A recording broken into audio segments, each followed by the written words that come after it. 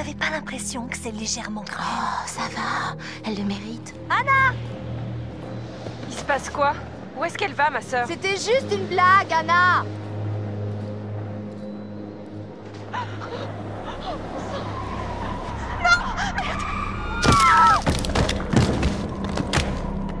Voilà, pour commencer, je voudrais vous dire que je suis super content de retrouver tous mes potes pour la virée hivernale annuelle de Blackwood. J'ai envie de passer du bon temps avec chacun d'entre vous, de partager avec vous des moments inoubliables. Mais je le fais pour mes sœurs. Il faut que j'aille trouver Sam. Putain de merde! Eh ben, j'ai dû aller au fond. À côté de Josh, c'est comme ça qu'on s'est connus. Boum! L'effet papillon.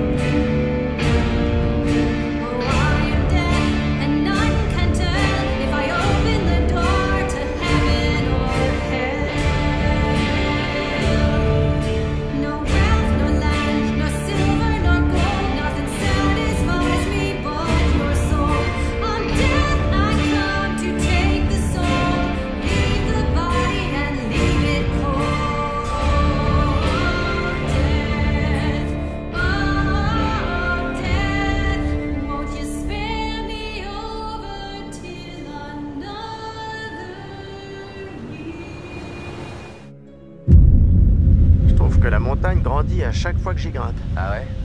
Ouais, ça me fait ça aussi.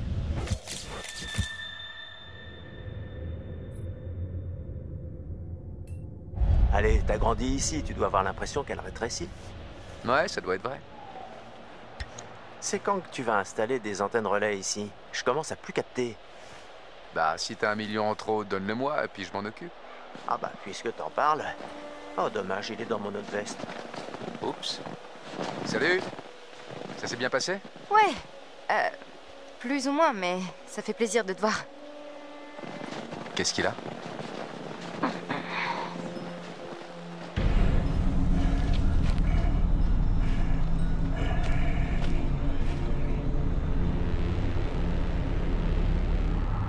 Yo, yo, yo! Est-ce qu'on va finir par y arriver ou quoi? Ouais, mec. Eh, comment ça va? Je veux dire, je sais que ça doit être vraiment dur sans tes sœurs. Arrête. Je voulais juste... Je sais ce que tu voulais dire. Non, sérieusement, je passe à autre chose. Je veux simplement qu'on s'amuse, qu'on profite. Tu sais, comme au bon vieux temps. Merde, saleté de truc. C'est gelé? Bah oui. Il y a peut-être d'autres entrées? Ah ouais, il y en a des millions, mais elles sont toutes fermées. Il doit bien y avoir une fenêtre qu'on peut ouvrir, d'une façon ou d'une autre. Attends une seconde, tu veux dire entrer par effraction? C'est pas vraiment une effraction si on est proprio, non? Ouais, tant que je te dénonce pas. Allez, je te suis l'artiste.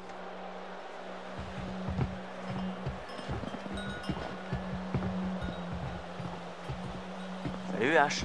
Salut Chris. Tu vas bien?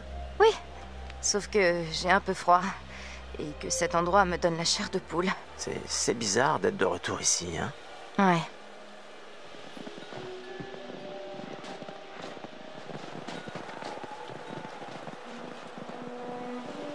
Ashley était carrément canon aujourd'hui. Hein. C'est une fille qui doit vraiment valoir le coup, tu penses pas? J'aimerais vraiment lui arracher sa parka et me rouler dans la neige avec elle, tu vois. Hé, du calme, mec. Eh ben, si tu te la fais pas, peut-être que Mike va s'en occuper. Bon, tu veux bien arrêter? Relax. Je vérifiais seulement si tout marchait correctement là en bas. Ouais. Écoute, mec, regarde autour de toi. Regarde ces belles montagnes. Est-ce que tu vois des parents? Tu peux imaginer un scénario plus parfait, dégoulinant de possibilités érotiques. Toi et Ashley, enfin seuls. T'as fait le plus gros du travail. T'as été le parfait gentleman. Maintenant, il est temps de passer à l'attaque. Je sais pas. Mais comment tu peux ne pas savoir? Mais si ça devenait bizarre, et qu'elle ne voulait plus être mon amie si je tentais quelque chose. Tu m'as pas écouté ou quoi? Il faut te bouger, mec. Sois un homme.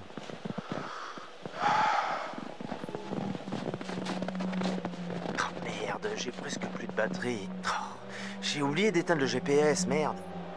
Pour une fois que je suis dehors et que je peux enfin l'utiliser. Eh, tu veux pas le lâcher ton téléphone? Hein? Pourquoi? Parce que t'arrêtes pas de parler de ça, mec. Bah, je peux faire tellement de trucs avec. Eh bah dis donc, on a affaire à un intello. Bien joué.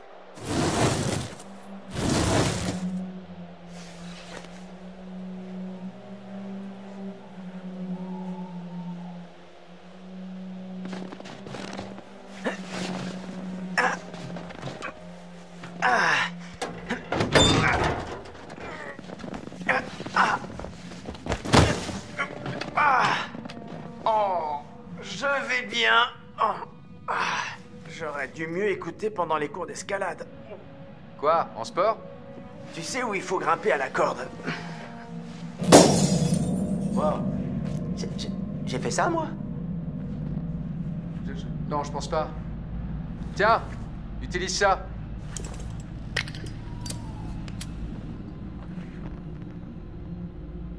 Hey Chris, je viens d'avoir une super idée. Hein? Ouais. Et c'est quoi? Ok, alors, je suis presque sûr d'avoir un déodorant dans une des salles de bain. Tu pourrais l'utiliser avec le briquet. Je comprends pas. Comment un déodorant pourrait aider? C'est un vaporisateur. Ah, ouais, j'ai compris. Un lance-flamme. Comme on fait avec les petits soldats. Ouais. Ceux qu'on a fait fondre. Dirige le déodorant vers le briquet et... Adieu, serrure gelée. Super. Alors tu fais ça. Je vais essayer d'arranger quelque chose. Est-ce que t'es prêt à fouiller un peu dans le noir? Non, mais j'y vais. Eh bon courage, mon vieux.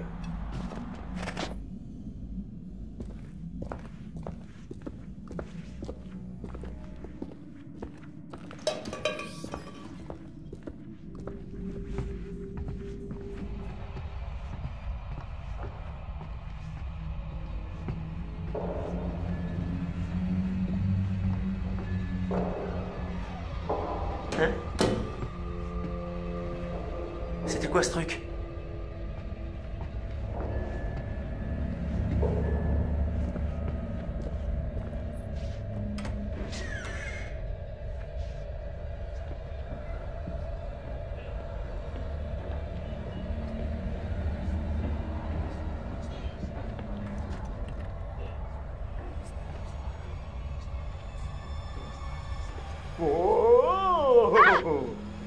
Salut Chris, très marrant. Et comment tu m'as reconnu? Est-ce que tu devais pas essayer d'ouvrir la serrure? J'y vais.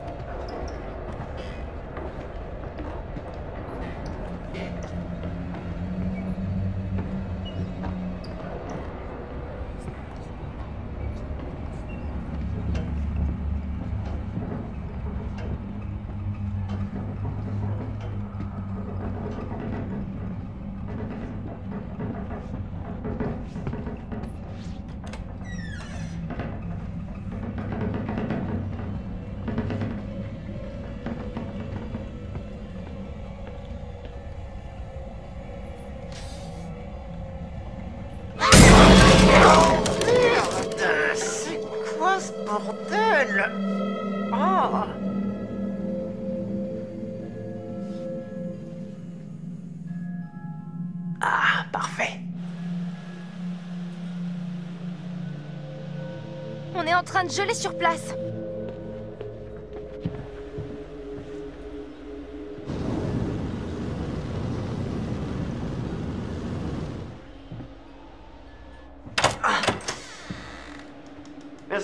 Merci. Je serai là chaque semaine. Merde, ce truc m'a fait flipper. C'était quoi?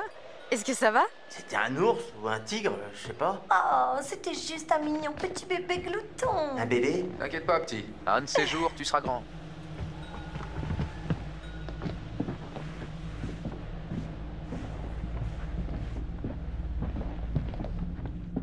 Home sweet home. J'aurais pas vraiment dit ça, comme ça. Oh la vache, ça fait vraiment du bien d'être là. Même si on se les gèle un peu ici. Bon, bah, je vais allumer un feu. Cet endroit n'a pas du tout changé. Bah, personne n'est revenu. Même avec tous les agents de police? Ça a été calme ici dernièrement. Non. Vous êtes prêts à faire la fête? Salut! Salut! Ouais, vas-y, fais comme chez toi, mon pote. D'accord. Ouais, vas-y, entre. Viens te relaxer, prends ce que tu veux. Tu prends déjà tout ce que tu veux de toute façon, hein? Waouh. Doucement, cowboy. Qu'est-ce que tu faisais avec M sur le chemin? Quoi? Je vous ai vu. Avec le télescope. Eh ben, on s'est croisés. Ça faisait longtemps qu'on s'était pas vus, alors je l'ai prise dans mes bras. C'est interdit? Ouais, c'est ça. C'est ça, et y a rien eu d'autre. Tu sais quoi? Tu peux penser ce que tu veux. C'est un pays libre. Fais attention, Mike.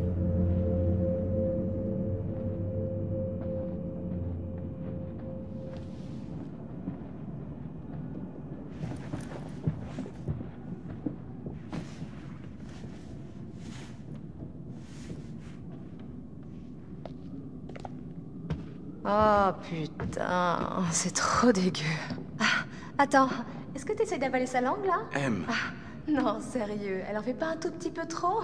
Personne ne veut marcher sur tes plates-bandes, chérie. Pardon? T'as dit quelque chose? Oh, bien sûr. T'étais trop occupée à faire ta connasse. Tu vois, on dirait que tu es aigrie de ne pas avoir réussi. C'est ça. Et toi, t'as réussi à faire partie de son troupeau? Bravo, jolie vache. C'est pas très malin de comparer la reine du bal à une vache. M, allez. Tu la fermes, Matt. Ça va, t'en mêle pas, bouffon! Eh, fais gaffe! Oh! T'es la seule à pouvoir le faire taire? Alors comme ça, personne ne peut jouer avec tes jouets? Putain, mais quelle salope! Peu importe. Je me fous de ce que tu penses. Au moins, j'ai un cerveau 20 sur 20, bouffonne. Mange-toi ça. Tu t'en foutras moins quand tu galéreras pour trouver un boulot. À quoi peuvent bien servir les notes, quand on a tous les atouts que Dame Nature peut donner? Oh, chérie. Tu n'achèterais même pas un pauvre morceau de pain rassis avec ses fesses. Mais t'es sérieuse? T'appelles ça une insulte? Cette garce prend du crack ou quoi?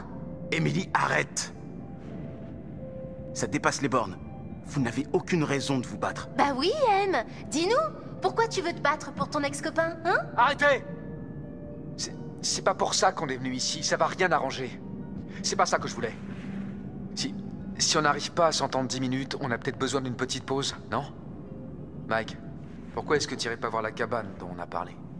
Ouais, d'accord. Tu veux y aller? Tant qu'elle n'y est pas. C'est au bout du chemin.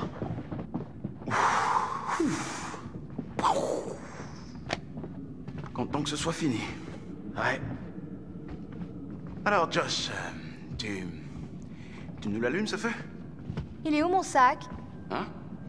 Mon sac, le petit sac avec le dessin rose, celui que j'ai acheté sur Rodéo. Matt, tu m'écoutes? Mais si, tu t'en souviens pas? À côté du magasin de chaussures italiennes où j'ai acheté mes stilettos et où tu t'es cogné contre l'étagère quand tu matais la fille au comptoir. Eh bien, elle me posait des questions sur ma veste en cuir. Ouais, c'est ça. Elle était à fond sur ta veste de designer en cuir de vachette. Pourquoi tu détestes ma veste? Matt, je veux mon sac. Oh merde, M, peut-être que tu l'as oublié. Attends, tu crois vraiment que je peux oublier mon sac? Bah... Alors? Non, pas du tout. Putain, t'as dû le laisser à la station du téléphone. Allez, viens. Ce sera pas long. Et après, on se réchauffera? Ouais, beaucoup même. Ok, allons-y.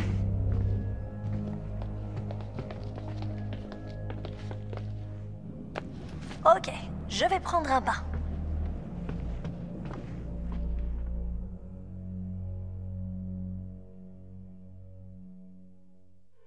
Ah, exilé.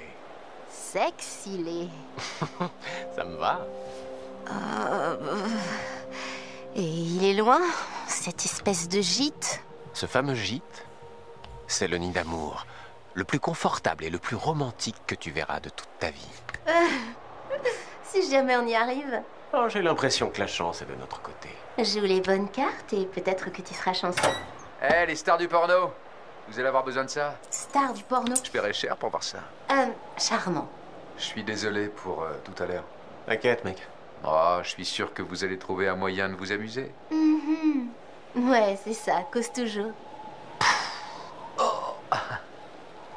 Oh, ouais, j'allais oublier. Il faut allumer le générateur pour voir où vous mettez les pieds. Il fait sombre par ici. D'accord, c'est noté.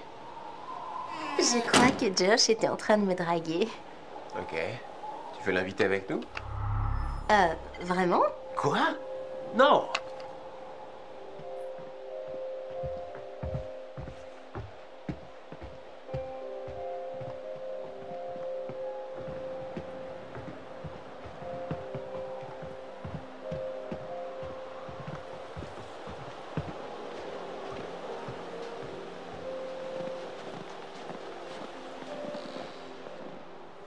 Eh, joli cœur. Une photo? D'accord, pourquoi pas. Ok.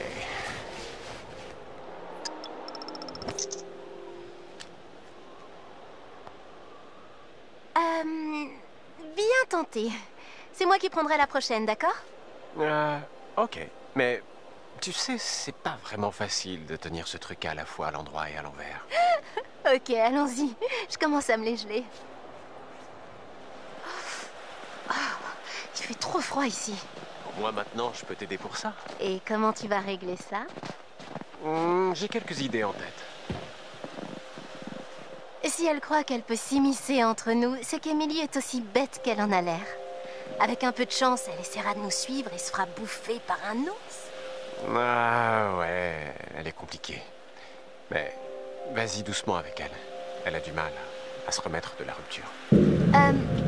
Allô? C'est pas mon problème, Mike, et c'est plus le tien non plus. Non, bien sûr que non. Je dis juste que c'est pas la peine d'aggraver son cas. Tu vois? Parce que je préférais vraiment passer mon temps avec toi, tous les deux. Tu vois ce que j'ai fait? Je l'ai fait pour toi. Ouais, ok. Mais elle ferait mieux de se calmer. C'est tout ce que je dis. Voilà. Parfait. Voyons voir ça. Bim. Bien joué, Mikey.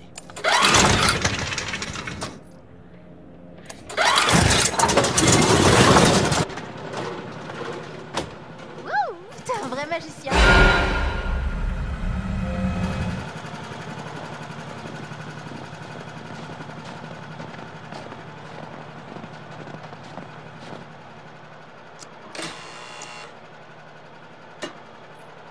Shazam, que la porte s'ouvre. Plutôt bien, hein? Ouais, vraiment. C'est génial. Oh ouais! Je suis le DJ. T'es excité? T'en as pas l'air. Je suis trop excité, là. C'est comme une petite aventure, une sexcapade. Ruban de la police. De Hannah et Bess. Ils auraient pu l'enlever? En fait, personne n'a jamais clos l'enquête. Ok. J'ai la trouille maintenant. Bah, qu'elles soient maintenant, je suis sûr qu'elles sont heureuses. Qu'en pense à elles? C'est une belle façon de voir les choses.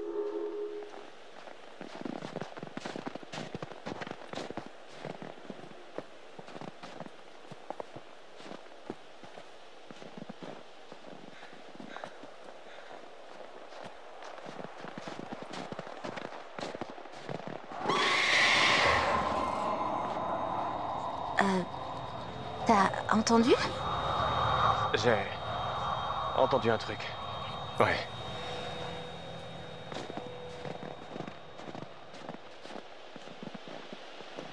Oh, merde. crois qu'on n'arrivera pas à la cabane si le chemin est bloqué comme ça. Ah non, même pas en rêve. Y a pas moyen que je reparte au chalet du musée des horreurs pour boire du chocolat chaud avec Emily. Jess! Putain! Hé, Jessica! Ouais, ça va. Bordel, tu m'as foutu une de citrouille. Tu crois que j'ai pas eu peur, moi? Et tu t'es pas blessé au moins? À ce que je vois, j'ai toujours mes 7 membres sur moi. Ouais. Tu peux sortir?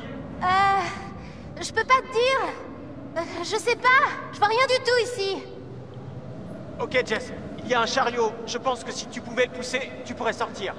Ok, ok, laisse-moi juste essayer. C'est bien trop lourd. Ok, c'est encore. C'est super lourd. Peut-être que tu l'as déjà poussé un peu. Michael, je suis plutôt musclé et tout, mais je pense pas pouvoir y arriver. T'as d'autres bonnes idées? Ok. Jess, je t'envoie la lumière. D'accord? Secoue-toi. Quoi? Secoue. Ok. Sois attentive. Tu l'as eu? Ouais, je l'ai eu.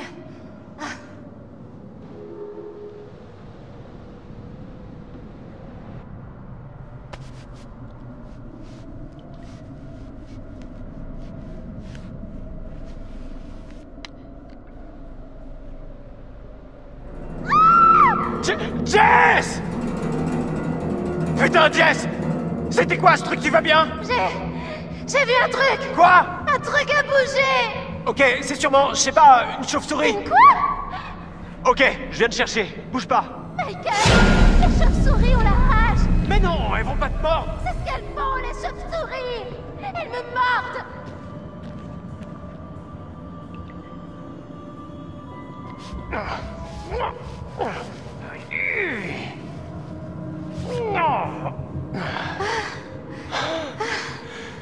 Salut! Bonjour. On y va?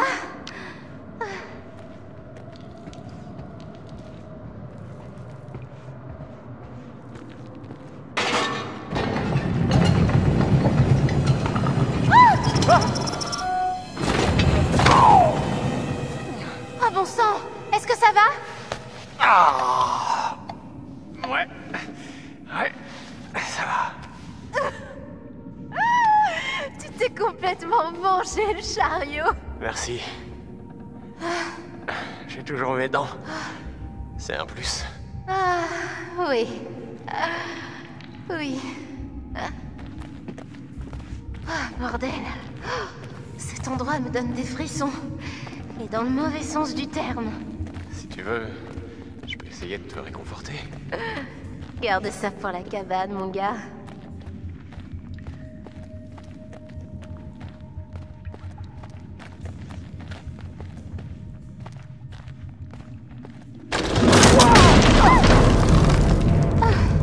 Tu vas bien?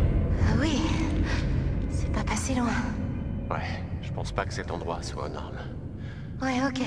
Je pense qu'il est temps de partir.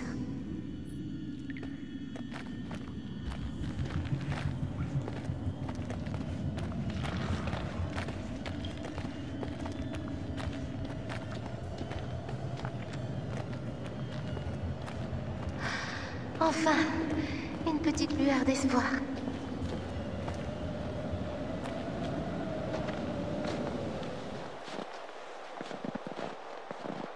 Eh bien, quand Josh a dit cabane, j'ai pensé Robinson Crusoe. Attends de voir la chambre de Robinson. Oh, tu as envie d'exploiter mon côté sauvage? Quoi, tu veux grimper sur mon palmier?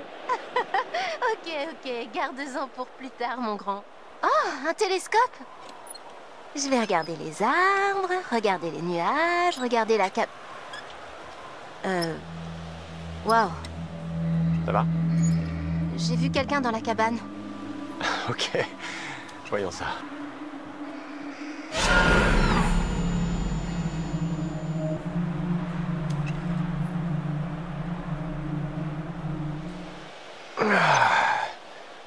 T'as bu trop de lait de poule ou quoi? Y a que nous par ici. Ouais, t'as raison.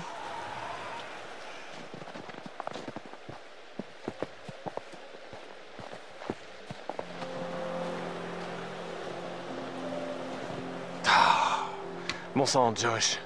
T'aurais au moins pu dégager le chemin avant de nous envoyer jusqu'ici. Vraiment? Quoi? Je pensais pas que t'étais genre verre à moitié vide. T'as une meilleure idée? Recule, sale pessimiste.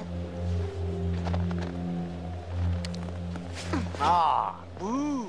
Frimeuse! Hé, Mike? Je crois que t'as quelque chose sur la figure. Ah! Boum! Ok. Bon, si c'est ça que tu veux! Jess? Jess!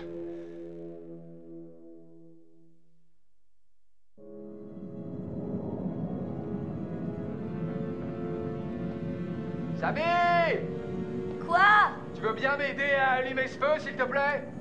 En fait, j'entrais justement dans mon bain. Oh! Bah, surtout hésite pas si t'as besoin d'aide. Très drôle.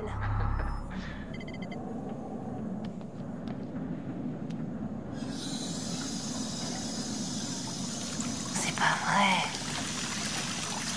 D'accord, Josh. Voyons si tu sais comment ouvrir l'eau chaude dans ton magnifique chalet.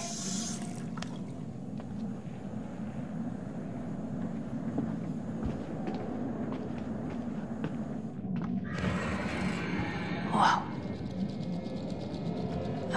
C'était quoi ça?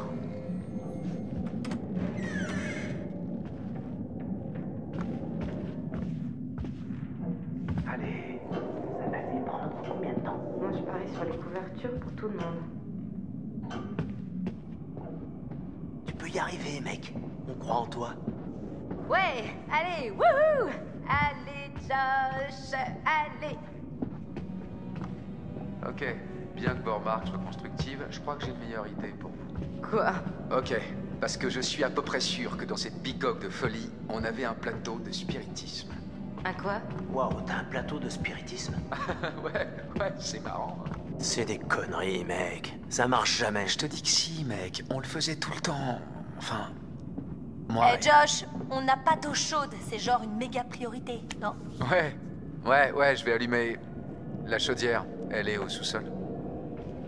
Bon alors vous, essayez de trouver le plateau de spiritisme. Chris? Ouais, allons-y. Ce sera un peu comme une chasse au trésor. Ouais. Si tu veux. Bien, tu le regretteras pas. Alors, ça te dit une balade? T'as remarqué comment j'ai envoyé Chris et Ash en mission tous les deux? Je crois qu'un peu de temps seul leur ferait du bien. Oh, ils sont vraiment mignons tous les deux. J'espère juste qu'ils vont continuer sur leur lancée. Je crois qu'ils ont seulement besoin d'un coup de pouce qui les rapproche, tu vois. Une sorte d'expérience choquante qui les jette dans les bras l'un de l'autre. À ce stade, ils finiront en maison de retraite avant que Chris ne bouge. Tu sais, Sam. Oui, Josh? Je voulais seulement te dire que... Quoi? Ça compte vraiment beaucoup pour moi de revenir ici cette année, et puis que... toi, tu sois là, Sam. Josh, on est là pour toi. Vraiment, peu importe comment. Et quand. On va tous surmonter ça. Ensemble. Je veux qu'on passe un bon moment, tu vois.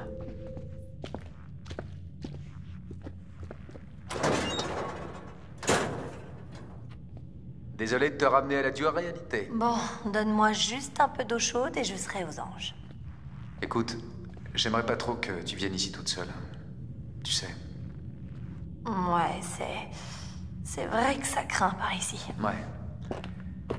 C'est pas un endroit où il faut rester toute seule.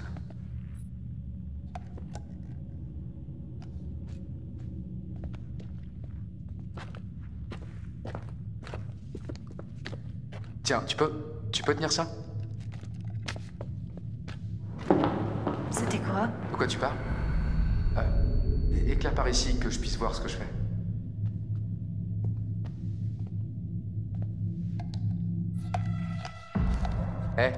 est-ce que tu peux tenir la lampe pour que je puisse voir? Tu veux bien, s'il te plaît?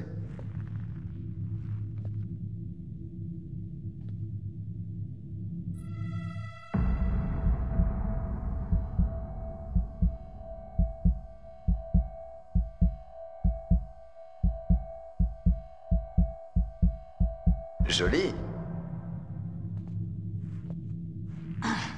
Ok, pour commencer, il faut augmenter la pression de l'eau avant de pouvoir allumer la chaudière. Ça m'a l'air compliqué. Non, en fait, c'est hyper simple.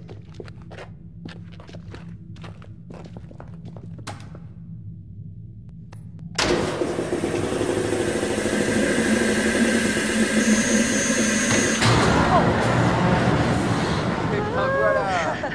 Ok. Bien joué. Ouais.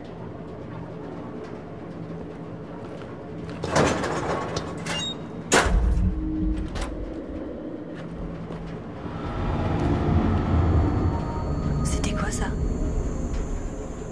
Ça pourrait être plein de choses et pas très sympathique. Ah, arrête. Je fais mon Josh, c'est tout. Waouh, t'as vraiment flippé. Oh putain. Bouge pas. Quoi? Il y a un truc derrière toi. C'est ça. Josh. Sérieusement. Il y a un truc derrière toi. Je t'ai... D'accord. 15-0. 30 trésors. Quoi? Non, attends. Où est-ce que tu l'as eu, ton premier point? Ça commence pas à 30? Mais non, à 15. Ah. Ouais, moi je suis plus branchée ping-pong. Mais, attends, t'as entendu comme moi là? Josh, Quoi? le rythme est étrangement régulier. Non, c'est pas du tout régulier. Peut-être qu'on devrait jeter un œil. Pourquoi? Je sais pas, et si c'était un tuyau sur le point d'exploser ou un problème de chaudière? Non, je crois pas. Personnellement, je ne voudrais pas voir exploser ce chalet. Ouais, d'accord.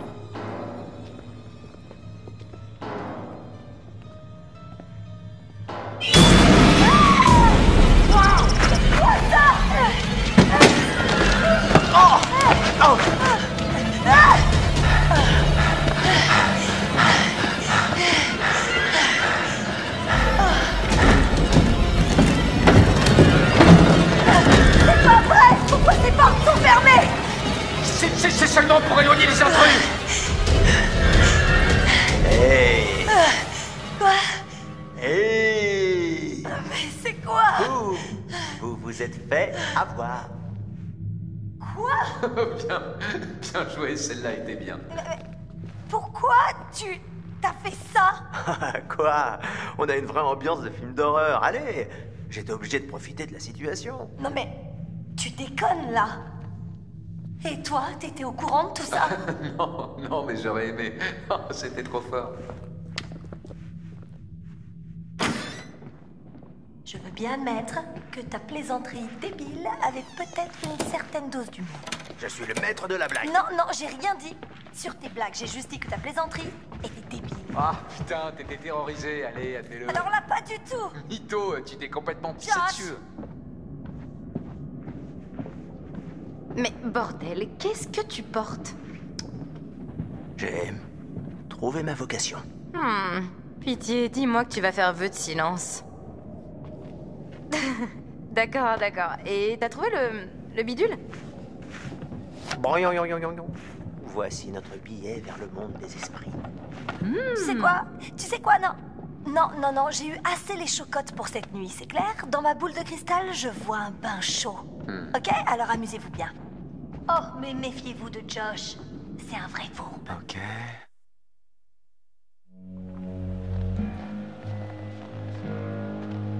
Allô, je te parle, Matt. Viens avec moi chercher mon sac. Ouais, j'arrive.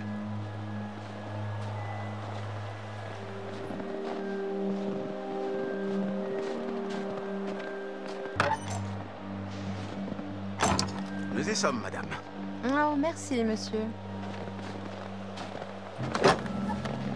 Hey, Mimi, Ouais.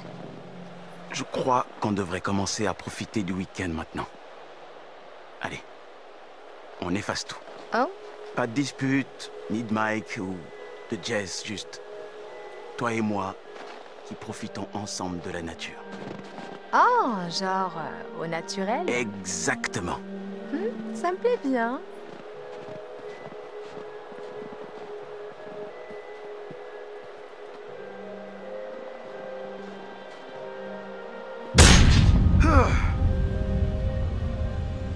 Ok. Allez.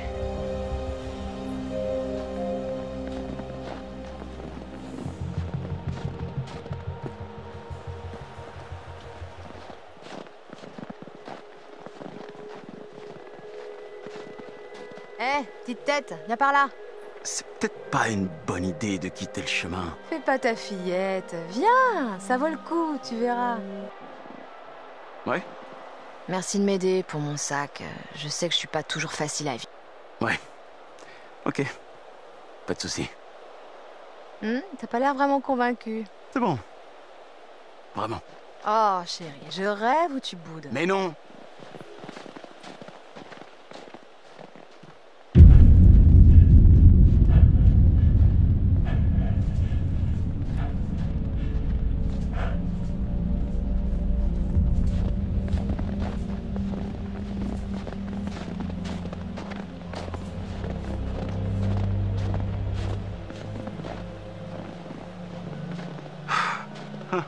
Cool.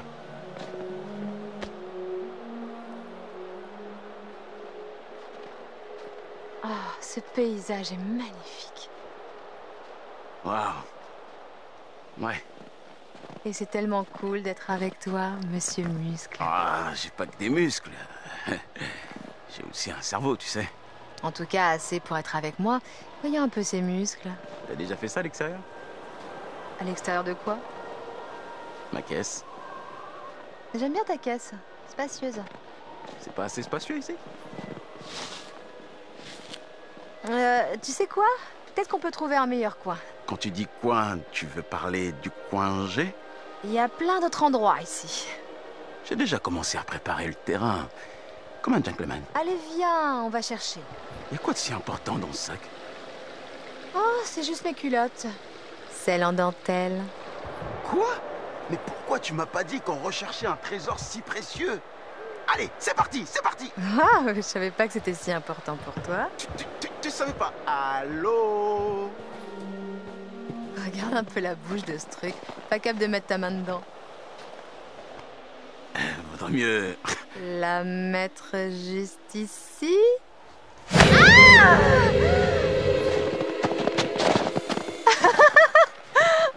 Merde! Amy? Oh, ok. Bien joué. Trop facile. Ça, trop facile. Oh, ça va. C'était quoi? Je sais pas, sûrement une bête ou... J'aime pas ça. Hein.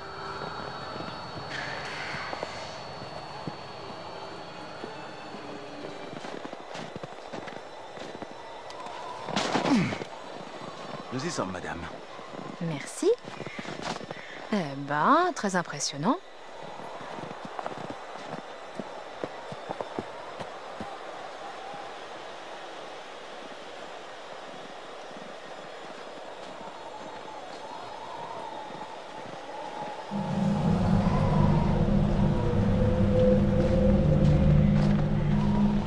Bah, c'est quoi ça?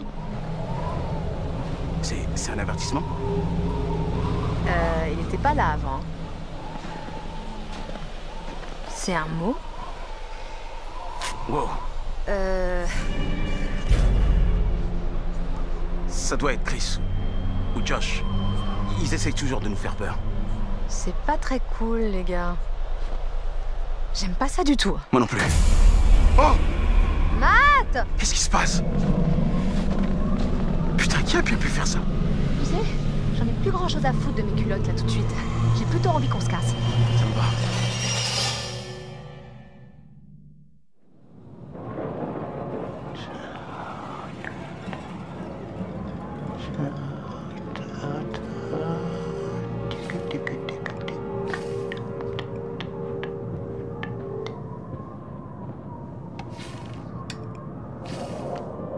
savoir ce que vous pensez des gens qui ont peur du surnaturel, des fantômes, des esprits et de toutes les forces de l'au-delà. Vous aussi, ça vous effraie? Tiens donc. Pourtant, ne croyez-vous pas que votre façon de jouer ne reflète pas cette phobie?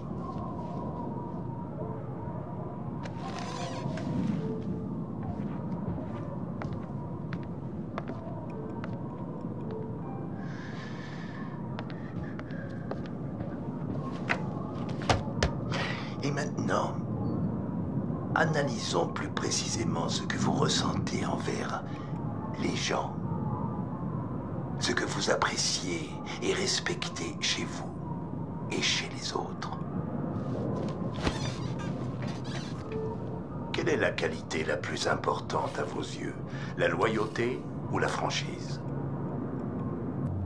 Donc, vous dites toujours la vérité, même si cela a des conséquences néfastes pour un ami. Alors, qu'en est-il de la franchise et de la charité? La charité, c'est surfait d'après vous? Mieux vaut rester fidèle à soi-même plutôt qu'aider les gens dans le besoin, c'est ça? Ah, mais une fois encore, la session touche à sa fin. Nous en reparlerons bientôt. Ah.